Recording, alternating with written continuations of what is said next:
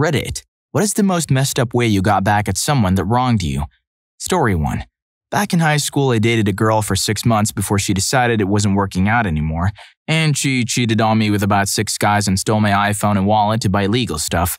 I wanted to report her to the police as my parents encouraged me to, and to prevent me from doing such, her brother jumped me while I was walking home with his friends and busted open my lip pretty badly, and threatened to end me if I reported him or his sister.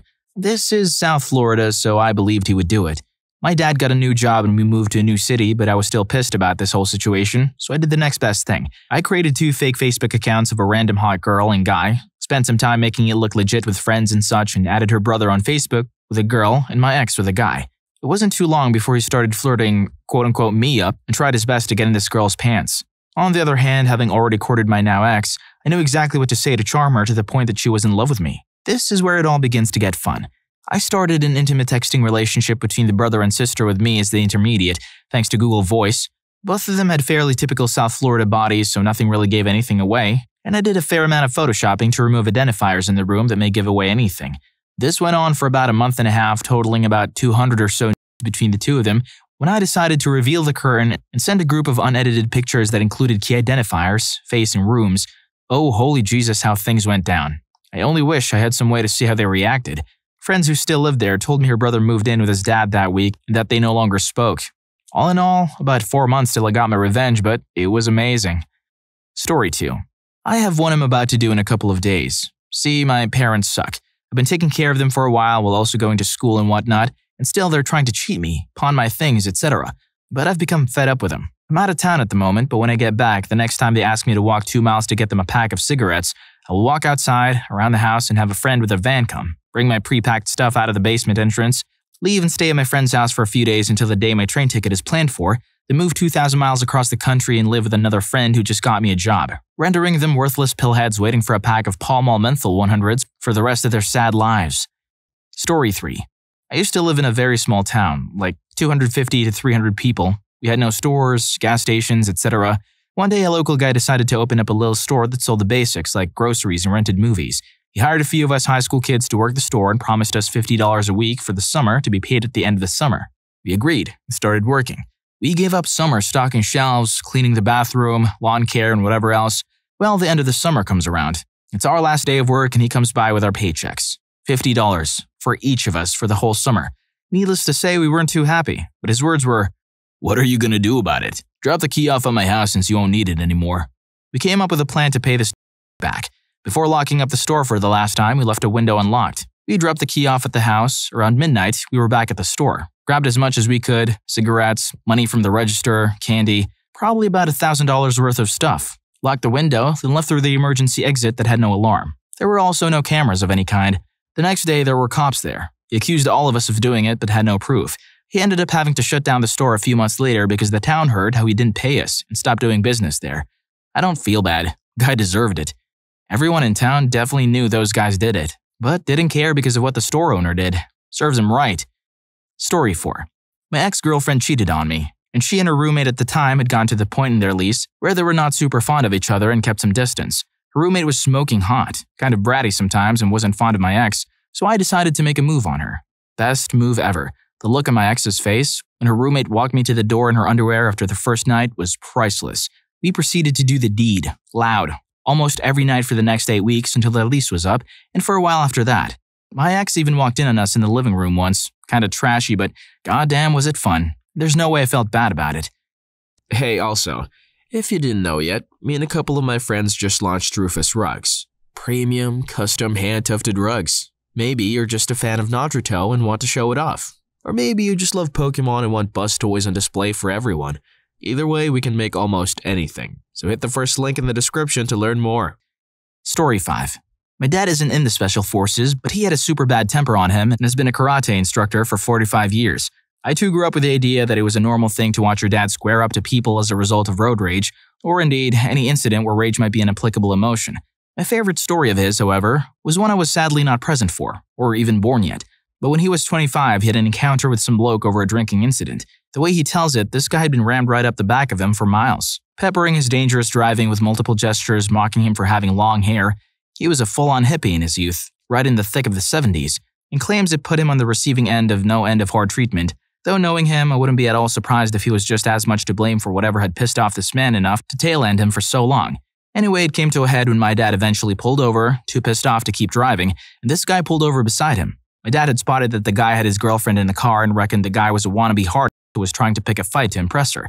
Him having all the appearances of a free-love pacifist, I guess the guy thought my dad would be an easy fight. What he didn't predict is the uncontrollable fury my dad can reach when prodded one time too many. And as the guy opened the driver's door and lifted himself out to meet the gaze of his opponent, my dad had already rounded his car at great speed. Without really thinking, flew towards him and roundhouse kicked this guy square in the face. The force of the kick threw the guy backward into the car, half back in his seat and half in the lap of his girlfriend, whose anticipatory smile had fallen into open-mouthed shock. He was fine, just a broken nose, but my dad's favorite part of the story is the disbelieving officers that pulled up soon after, looking at my dad's small, sheepish, wiry frame, framed by long hair and beard, and the tall, hard-looking dude with gushing down his face, being consoled by his girlfriend and trying to make sense of what happened. Story 6. One time, a friend pranked me by pissing on my food. 4 years later, I got him back by putting my pecker in his beer at a bar when he went to the bathroom. He drank the whole thing before I let him know. I don't forget stuff like that. We were at a sports bar drinking and playing pool. My buddy who had pissed on my food, who by the way did it before they put it on the grill, so sort of a piss marinade, set his beer down to use the restroom. One of my other buddies pointed out that he had left his beer unattended and that I should mess with it because all of my close friends are aware that he had pissed on my food as well and I hadn't really gotten the chance to get him back. Well, I do the first thing that pops into my head. So I grabbed his beer, hit a corner, unzipped my pants, unleashed the beast, and put it in his beer. I proceeded to stir his beer a couple more times with it, resheathed that bad boy, and placed his beer back to where it was. When he came back, nobody said anything, and he enjoyed his newly stirred, not shaken beer. When he finished, I just asked, "Remember when you pissed on my sausage? How'd mine taste?" He knew. He should have stopped showering for like a week before he did that. Story 7. Friend and I were fishing at a local creek when my friend's brother pulled up. Being the jerk he normally was, he started throwing rocks in the creek to scare the fish, and then he threw my friend's bike in the creek. We were 13 at the time. My friend was crying and I felt so bad. I jumped into the creek and got his bike out. Told him we would get his brother back. About a month later, we were fishing again and it was the dead of summer. I told my friend today is the day we get his brother back. Caught a 2/3 pound carp, threw it up on the side of the bank and left it there until we were done fishing. At the end of the night, we went back to his place where his brother's car was sitting on the street. We took the carp, sliced it open, and threw it under the driver's seat and rolled his windows 3/4 of the way up. The next morning when we woke up and left, I forgot about what we had done. Well, when I rode past JT's car, I noticed the window was kind of black, and then I took a closer look. It was covered in flies. I actually got scared, because I did not expect a window caked with flies. By the time I got home, I was laughing in tears, because his brother was always such a jerk to us. Fast forward to baseball practice about 3 days later. My friend had a black eye but smiled at me when we made eye contact. His brother flipped out and ran into his house and punched him in the face. His mom flipped out on his brother, and the brother was grounded for the rest of the summer. His mom said that my friend would never do such a thing, and he played along and acted as if he had no idea. Apparently, the smell never really left the car. He should have nicknamed his brother Lord of the Flies. Hey guys, just a quick side note. If you like listening to the stories and love how I deliver them, please press the subscribe button and click on the notification bell so you'll get notified of my future uploads. Thanks. Now back to the stories. Story 8. When I was 13, I woke up in the middle of the night to a man laying next to me in my small bed, staring right at me. I looked at him all confused and told myself, "Oh, silly, you're having a nightmare." So I smiled at him, closed my eyes, and was about to fall back asleep. When he started touching my thigh, 2 things happened at once. I realized that I was only in my bra and underwear, and that I was definitely not having a nightmare. Fear like I've never felt before gripped every inch of my body, and I think I stopped breathing. He started making his way up to my underwear, presumably to take them off. What did I do? I opened my eyes and I kid you not, said, "Hold on a second, I have to pee." He looked shocked, but didn't stop me as I wrapped my blanket around my body and proceeded to take a few steps toward my bathroom. Then I noticed that my bedroom door was wide open, so I bolted. I ran to my mom's room, banged on the door, and screamed about how there was a man in my bedroom. My mom came out the hallway and had just started reassuring me that it was a bad dream. The man dashed out of my room and toward the front door. My mom froze, but I got the biggest sense of, how the hell dare he try to do that to me? That's when I grabbed a lamp and ripped the cord out of the wall socket. I started chasing him, insanely waving that lamp and screaming all the profanities that my 13-year-old mind has ever heard. I chased that man down the streets when my mom called the police. I lost him somewhere in the dark, but when the police came, got statements and started searching the neighborhood, I got my revenge. They caught him hiding in the bushes, brought him over and asked me to identify him. I marched right up to that jerk, kneed him in the groin, and walked away saying, "Hell yes, I want to press charges." Honestly, asking to pee was the best thing she could have said. It didn't escalate any tension. It made the guy feel like she was okay with what was happening. I'm glad nothing else worse happened. Story 9. I was being bullied by this kid 2 years older than me in school, but I didn't want to tell the teachers or my parents because I wanted to handle it myself. Anyway, he wasn't hitting me or anything. He was just calling me names during the day, but hey, I was fine with that. I had plenty of friends to chill out with, and he was a lonely bully. So we have to write a physics exam. And we all have those graphical calculators. You can write programs in them and archive them so a RAM reset can't delete the programs. Only a default reset can. Right before the exam, he came to me and told me to give him all the cheat programs I had. Well, what he did not know is that I prepared one with the wrong formulas for that jerk. When I transferred the program over to his calculator, I had a huge smile on my face. He got a 6 for that exam, which is equivalent to an F. Sweet, sweet revenge. Story 10. The best revenge is served cold. 11 years ago, I was working almost 24/7 and trying to deal with multiple deaths in the family over the period of a few weeks. No time for anything and going crazy trying to hold it all together. My now ex decided that she wasn't getting enough attention and started messing around on business trips. Eventually, I busted her flat out, taped a phone conversation of her talking with a friend about having an intimate experience in Florida with a bunch of guys. That was it. She knew I had the tape, so denial wasn't an option. I decided to run with the truth instead. I left. Just left. Found a new place to live, and at that point, simply spread a few documented facts around. Not rumors, not pooping on someone's property, just handing out documented facts. Mishandling money at work, corporate or state or federal funds, bad news. Misreporting consulting income on her taxes. I wrote to a couple of editors to publications showing where she'd plagiarized materials. We're both academics. End of career. When she was held up from paying me the equity in the house we owned at the time, she pleaded poverty and then showed up for work in a new Corvette. A few months later, she moved to California and refused any payout on the house, which was on the market. I called the mortgage company directly, something they're not used to, and begged her new address out of them. They have the information and aren't supposed to give it out, but when I explained the situation, the woman at the mortgage company gave it to me. My lawyer carpet-bombed my ex, who simply assumed she could hide from the mess, and I had a check in my hand within the week. So then, she was broke, discredited, in the dump with the IRS and her funding agencies. Good enough. My guy probably saved many other people the trouble of having to deal with her at work. Story 11. In 2009, I deployed for a 6-month tour to the Helmand province in Afghanistan. Running at least weekly missions from Leatherneck to Nowzad, we were the only unit that would run that route in the entire AO. It was that bad. A month into the deployment, I was just getting 6 months into my first real relationship. It was a long distance as I was stationed in NC and she lived back home in NY. We were planning on getting married, but my staff sergeant gave me a little speech and I decided that it was best to wait until after the deployment. She was already cheating on me 4 months into the relationship. I took it hard. And that's all I thought about for 6 months while I waited to get back home. I had a bunch of her stuff and she had some of mine. I never got any of my stuff back. But she had given me this tiny little dancer trinket to wear in my dog tags. Her mother had given it to her before she ran off, so it had some sentimental value to her. Oh, and 5 months into my deployment, her new boyfriend, who she left me for, goes back to prison for probation violation. I got a message over Facebook that she just found out she's 6 months pregnant and it's mine. There's no way you just find out that you're 6 months pregnant when you weigh 110 pounds soaking wet.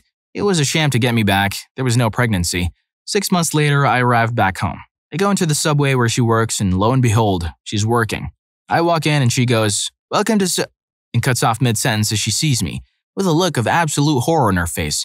I walk in, walk up to the counter, look her dead in the eyes, set the dancer trinket on the counter, shake my head, turn around, and walk out. I could hear her start crying before I got to the door. I'm much more successful out of the military. I have a great job, an amazing girlfriend, and a sweet townhome. I'm about to get a dog here soon. I've never blocked her on Facebook, I just don't see her updates in my newsfeed. She'll poke me every once in a while, but I never poke back. It's nice to know that she can watch me be successful without her. And I know her life is in shambles. About once a year, she tries to message me and ask me how I'm doing, but it usually ends with her going on some depressing rant about how she messed up and wishes she never cheated on me and left me. Story 12. My neighbor knocked my dad's motorcycle and simply left it on the floor. It smashed a mirror and they didn't even leave their insurance details. My dad refused to call the police, saying they probably didn't notice, yet I saw them look at it and proceeded to carry on with their usual lives. This annoyed me so much. I decided to call 20 taxis, 5 Chinese takeaways, and a male escort dressed as a policeman to their house, all for 1 a.m. in the morning.